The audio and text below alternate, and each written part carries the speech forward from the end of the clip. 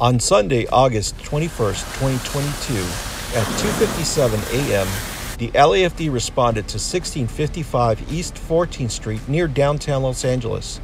On arrival, they found a 100 by 75-foot, one-story metal-clad commercial structure with heavy fires showing. Firefighters quickly augmented their footprint to over 150 firefighters that took a defensive posture to prevent this fire from spreading to nearby buildings. Firefighters were successful in containing this fire in 83 minutes.